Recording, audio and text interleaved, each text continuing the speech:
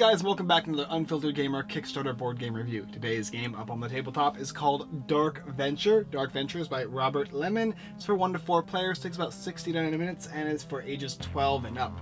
In the game Dark Venture, you're going to be playing this RPG / choose your own adventure style game, and where you're basically going to be utilizing a character or hero, as well as potential followers and items. You're going to be doing quests and side quests, and moving around the board. You'll have a certain amount of action points, as well as a character board that will give you stats ranging from strength and speed, intelligence and luck, as well as having your health and of course your inventory and your card slots. Moving around the board, passing turns. There's 3 different types of variants. You can play cooperative, you can play competitive, and you can play solo as well. That's the basic idea of it. The end of the game, whoever's completed the most quests and gained the most points is going to be the winner in the competitive variant, and the other ones are similar in that style. Let's go ahead and take a look down below and I'll show you all the components. So here we have the game Dark Venture and everything included, and as you can see there's quite a bit, so let's go ahead and go through it. This is going to be the box for the game. All this is prototype, so it'll probably be changing in the future. You're going to have the quick setup guide as well as 3 separate booklets. One is going to be the main rule booklet, one is going to be the location guide, and then the actions that correspond with those locations should you choose to activate them. You're going to have a searching ability. You're going to have all these different markers for all the different characters and NPCs you'll be utilizing throughout the game, as well as any bonus stats you can attach to your character due to items and other effects. You're also going to get character boards here, and of course you're going to be able to choose heroes and their starting items, and every hero is going to have their own unique token. Up here is the character location and items decks, and you'll be going ahead and shuffling these up and utilizing them throughout the game to maximize your heroes and companions' potentials. These are the attribute and of course on the backside the health charts for any NPC characters that you can utilize. Most of them are going to be utilizing 2. You'll just flip them over like that. And it's going to also include all of these cubes. These cubes are going to be used as reference for health and for all of the basic various stats. Over here are going to be side quests, little quests you're going to undertake throughout the game, and they're going to be doing anything from searching to fighting different monsters. And then you're going to have the main quests or heroic quests. These you'll actually be able to do more than one potentially throughout the game, and you can gain quest points for completing them. Otherwise, if you don't end up doing them by the end of the game, you're not going to get anything. The final 2 things included in the game are of course these dice and these trackers here. The trackers range from this one is the sunrise to sunset, which will entitle a full entire game, and then this here is a tracker which indicates hero quest points on one side, and then the solo mode and the cooperative variant for quest points as well to achieve victory. That's pretty much what you're getting in the game Dark Venture. Alright, let's come up and talk about it. So to begin a game of Dark Venture, you're simply going to choose a character, take all of their stats as well as their items, and equip it to them, provided it says that they are going to be holding those items, and then move their stats accordingly. You're going to take the map location, the Crossroads, which is the first piece of the map, and you're going to place all of your character tokens on that place, depending on how many players are playing, up to 4 players. After that, you're going to get a certain amount of cards from the item decks, from the character decks, and from the location decks, in which you'll be able to utilize throughout the game. Choose a person to start, place your token on the beginning of the sunrise step, and then everybody's going to have their character markers on a point tracker to total up their quest points throughout the game. Then you're going to simply take an action. You'll get 3 actions, and it's nice because these boards are actually going to dictate how many actions you have. It'll show you there's 3 actions down below here. It'll show you your hero. There's going to be your 2 equipment locations, and of course your inventory where you can put stuff in there, and your stats, which will range up and down up to 10, but you can gain bonuses as well. Main actions are going to be to place down a location. You'll be able to move. You can search your location for items, or you can interact with a location. You can trade. There's all these great things you can do in the game. And it also is nice because it tells you on the back of all these rule books what you can do. Pick up an item, equip an item, search a location, engage in combat, play a character, play a location, move one location. And you'll be utilizing those actions to do certain things. Mainly, you'll be utilizing them for the quests that you're going to get at the beginning of the game. Normally, you'll be getting a couple of quests from the lesser quests and 1 heroic quest. Some of them are going to range from defeating a bad villain to rescuing a prince. There's other ones that are interesting that involve some crazy stuff going on. But overall, there's just a bunch of different things you can be doing to gain bonus points throughout the game. The game will end at a certain point depending on the type of game you're playing, and it's going to be based on this track here. Once it gets to this 12 marker for the competitive variant is when the game is going to end. That's based on a round of play. And during that time, quests are going to be activated based on what the quests say. This one says, in 2 game game rounds this is going to activate, and you'll be getting these main quests randomly throughout the game, as well as utilizing your choose your own adventure aspects on the location board. So that's the basic idea of the game. I'll take you down below and show you how a couple turns of play work, and then we'll come up and I'll tell you what I think about it.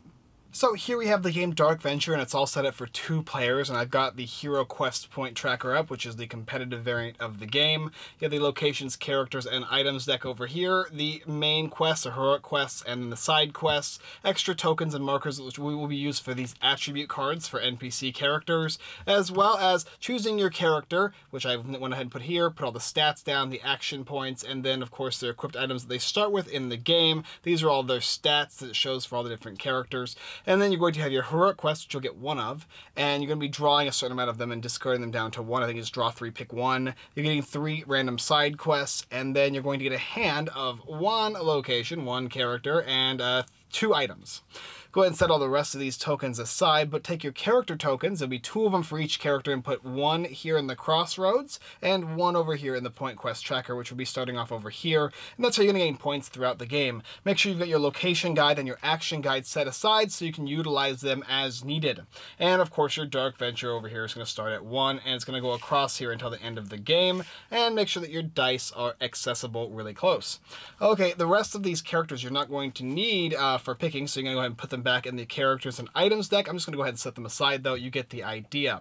To start a game, you choose a player, and then they're going to begin by drawing any card they want from any of the decks here, and then they're going to have the option of drawing back up to 3 of these guys here. They can discard 3 of these to take a new main, but they can only do that once a game, or they're simply going to be able to draw their card and play, right? So when they play, they're going to have 3 actions as indicated on this little tracker here, and they're all little sliding trackers, and you're going to be able to do the different actions based on the back of this rule book here. It'll tell you what you can do, whether it's move to a location or play a location, so on and so forth. Now in your hand, of course, you're going to be able to utilize these cards and place them in your inventory if needed, or you're going to simply be able to utilize them on the board here. So for instance, I'm going to be playing here as Ilvas, the Warlock. And when you place down a location, you have to make sure that it connects to a location and that you are adjacent to it. I like to put it like this because then it looks right. And you have to make sure that your character is, if you're here, you can put 1 here, but if you're here, you can't put 1 over here, right? And that's how the rules for the engagement go. To place a location down is going to enact 1 of your actions. To be able to then look at your location guide, your opponent's going to go ahead and do that. They're going to go ahead and read this guide, determining what the location is, get an idea of it, and then of course if I wanted to I could then move there for another action, right? So it'd be 3 to 2 and I have 1 action left, and when I move to a location I would take the location guide, read it to see what happens, and there's going to be an action, and it'll tell you down here 23, in which case you would read it kind of like one of those choose your own adventure aspects in a game. You'll be then going ahead and rolling to determine your stats and whatnot. I don't want to explain any of these because they're all secretive and I don't want to spoil anything for you, but just know that the Loner's Cavern is going to involve something that could either be beneficial for you, you can fight something, or you'll have to make a choice whether you want to, find a lockbox or whatever it might be. There's a bunch of different things that can occur. And all the while throughout this game, you're going to be trying to achieve these quests here.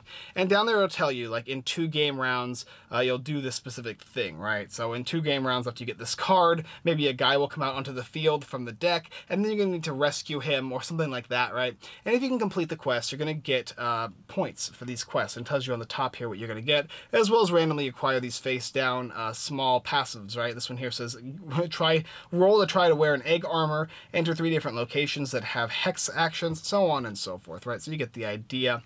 And of course, once you're out of actions, it's going to be down to the next player. They're going to draw their card and continue the game. There is quite a lot of locations in the game, and you'll be utilizing them by placing them down on the board, and of course moving and interacting with the book here and the actions as well. As you can see, this board can get rather large and provide quite a bit of things. And not only that, but there's also a bunch of items you can acquire. Some of them are 2-hander, some of them are are one-handers. Basic RPG tactics is probably going to be what's needed. When everybody takes their turn, you're simply going to move this tracker here and continue. At certain points throughout the game, you're going to do different things that will be interactive. And then once the game is over, the person who has the most points or quest points is going to be the winner. And that's basically the idea of the game. You can also, of course, utilize cards from your hand, whether maybe you have a character card. So for instance, if I have this Vapor and Eve Soldier, I can play it, I would attach it next to the location I want to play it in, take the token, put it down, and then I would utilize these here, which would indicate its attributes and its characters. You're also going to be digging through the items deck to find out whatever he's holding, and you can actually use this character for a round to do specific things in the game. Utilizing NPCs is useful. That can come in many different ways, though, whether it be from the cards or from you yourself playing it. But that's the basic idea of the game. Go around, try and complete quests, engage with other players, whether it be cooperative, solo, or against each other. All right, let's come up and talk about the game. So just before we get into the review of the game, let's talk about a couple caveats. One is that you'll be utilizing these die here for most of the different actions that are going to either involve attacking. You'll be utilizing your strength versus your opponent's strength. You'll be rolling 2 die each. And there's other checks that can happen through the game. You'll be rolling a d6 and then adding up your stat, whether it be intelligence or speed or luck, and then you can gain certain things throughout the game, of course. You'll be searching locations. When you do that, you can gain items, and you'll be utilizing these tokens there to place down the location to signify that that location has already been searched. And like I said before, there's some tokens that you can utilize as well that will benefit you in letting you know what bonus to stats you get. But I think that's mainly what's going to cover the game. I think you get a good idea of how it functions. Now, what do I think about it? Well, we'll do the negative first, and then we'll go with the positive, okay? So the negatives involved in the game is I don't think the rule books are fully fleshed out yet. When I went ahead and looked up the actions and reading them, they're kind of, for instance, searching, it doesn't necessarily say that you get anything for searching in the rules, but in certain other locations in the rulebook, it signifies that you can gain items from doing that. So I've based it on, I think you just draw an item for a search. That may or may not be accurate, but that's as close as I could come up with it. Like I just said, it just needs a few tweaks here and there. The combat could be in your favor and sometimes not in your favor, choosing to... It's just very dangerous, but you don't die when you get knocked out. You just have to try and roll to get back up. And that's probably going to happen quite a bit as you're going throughout the game if you want to do a lot of combat. You'll be doing a lot of checks, and what's really interesting in these books, right, the action and the location guide, for instance, I might have to go up a tower, and it's like, okay, use your strength to see if you can climb up the tower. Okay, now there's a lockbox inside the tower. Use your intelligence to see if you open it. Oh, you didn't open it. Now you fall down the tower, and you have to roll a certain amount of die and take that much damage. Well, you can go ahead and do that again, as far as I'm aware, and your opponent can do that, and now they know the stat checks and all of that in order to try and obtain that that item in the tower. They know they need to have a speed, and they need to know they have strength, where I did not. So you can kind of game that a little bit.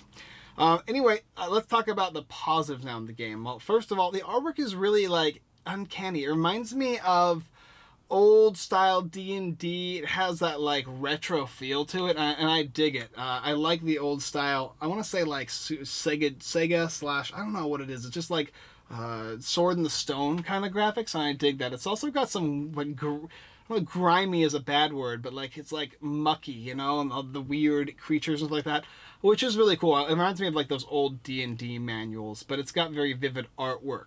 An 80s cartoon, I think, is kind of what it reminds me of. You'll be able to use the quests, which are fun, and they have some interactive aspects to them. And my favorite aspect about the game is these booklets here. These booklets remind me of the Arabian Nights game, the Choose Your Own Adventure aspects. This gives you a little bit of a D&D feel to it because you can choose to take actions and locations. You can determine if something's bad or good, and then you get to choose what you want to do in them.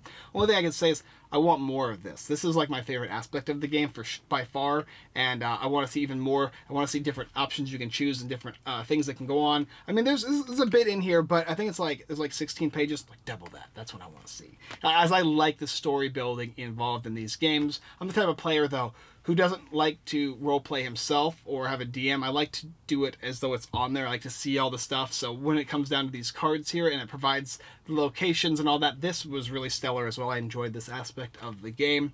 And how it all interacted with each other. You can choose to fight against your opponents or simply go try and collect your quests as best as possible. And it can be a race to the finish line, getting the correct quests, and hoping your opponents don't try and mess you over throughout the game, which is fun as well. There's a solo variant, which I didn't get a chance to play, but the cooperative game works just as well. You basically just feel like you're living through a mine. It's a slice of life RPG game. You can sit down for an hour and a half, play a bit of an RPG, and then you can go ahead and move on with your day. You don't have to come back for another setting.